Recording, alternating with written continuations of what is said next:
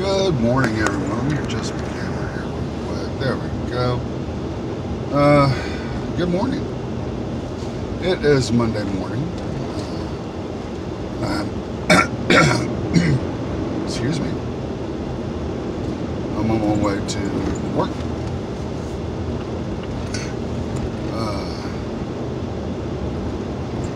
I think this is the first time since I've become an assistant manager that I actually get a drive to work.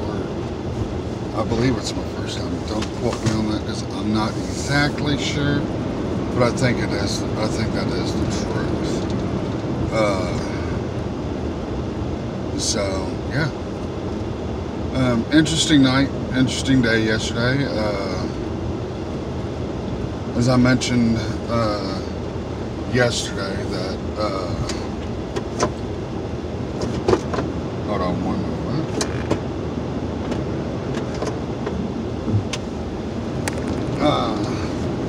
Had church yesterday, and then Eliza had went and sold her Girl Scout cookies at the neighborhood market there in Yukon. So, and then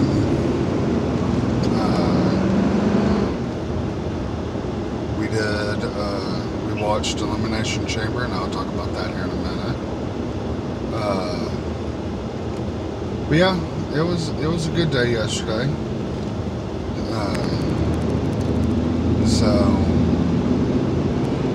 But to Elimination Chamber, there's only 2 matches inside the Elimination Chamber. It was the ladies tag team titles. That match had Sasha Banks and Bayley versus the Riot Squad versus Mandy Rose and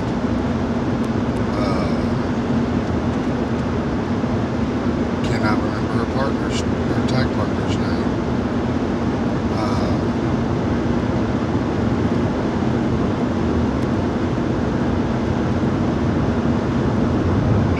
And then Tamina and Nia Jax, the Iconics, and it wound up being Sasha and Bayley winning the match. It was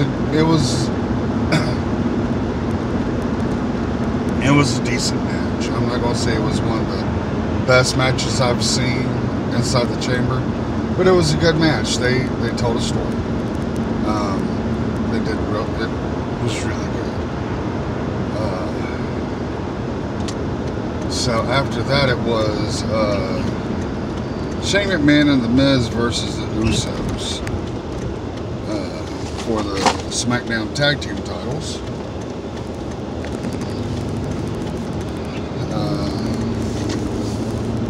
Good match, a little bit of tag. You know, the Usos had the tag advantage being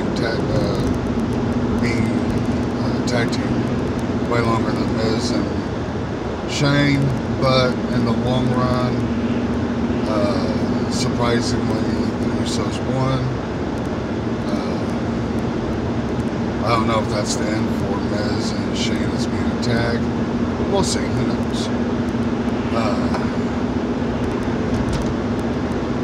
Then you had Bobby Lashley and Lio Rush versus Finn Balor.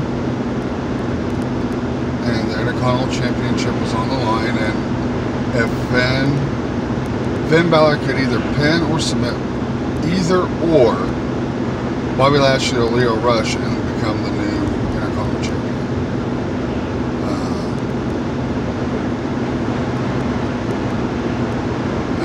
I didn't really pay much attention to the match, so I can't say much about it.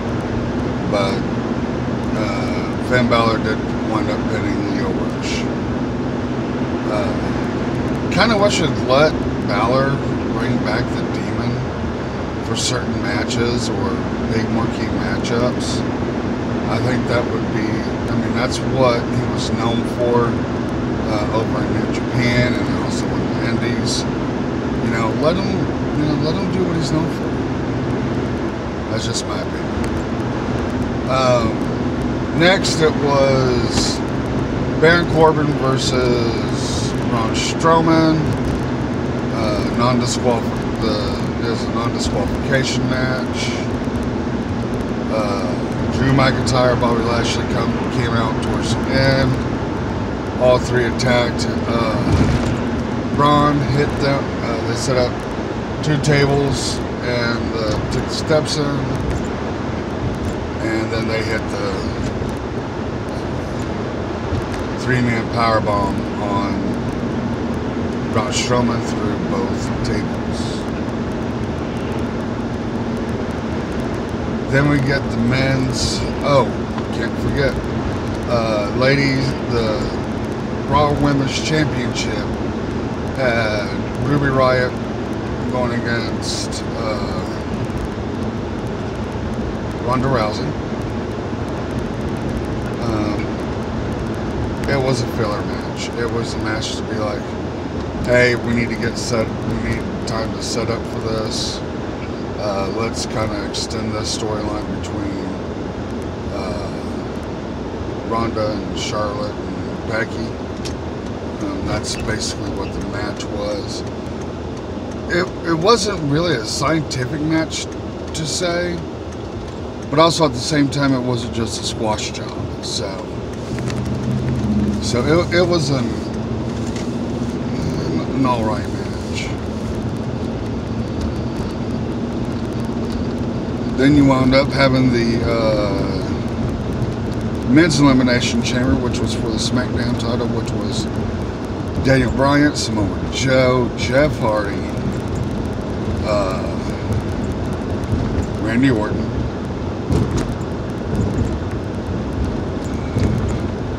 Kofi Kingston. I know there's one other. Okay, hold on. Let me redo this.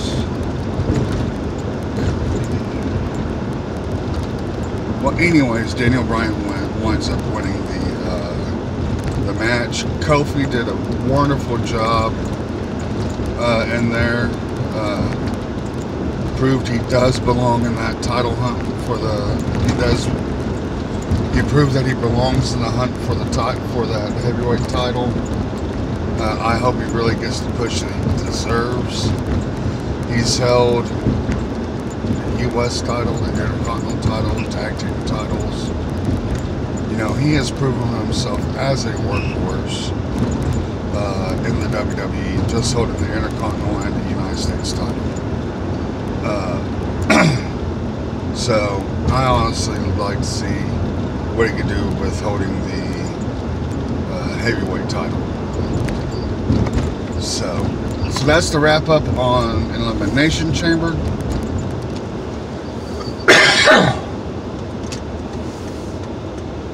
So, but I am going to leave you with this stuff though.